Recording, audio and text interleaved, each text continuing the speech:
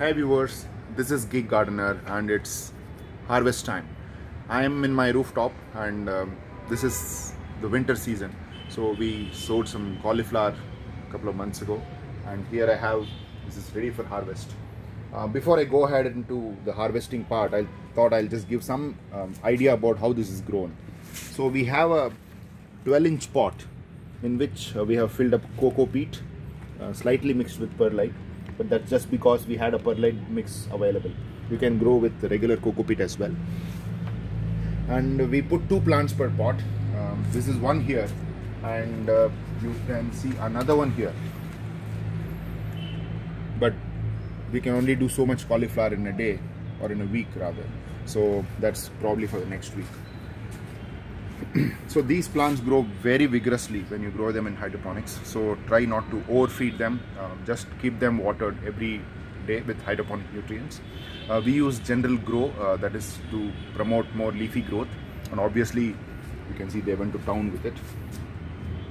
But that's all there is to it. Just put the right seed, take care of it, and in a month or two later you will have a good cauliflower.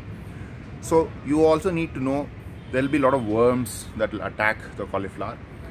I use a product called Dipel, which is essentially Bacillus thuringiensis strain.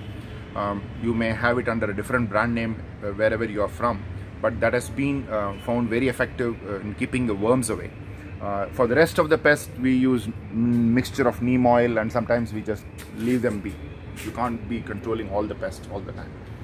So yeah, without further ado, I'm gonna go ahead and cut it.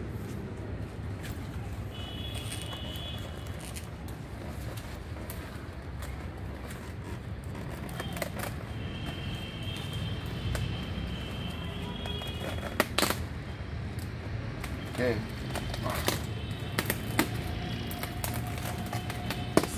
It's harder than I thought. Okay. Well, this is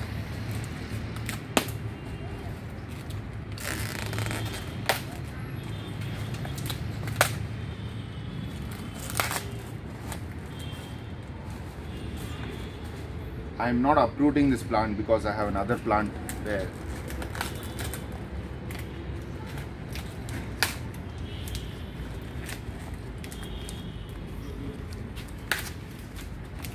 So here you go.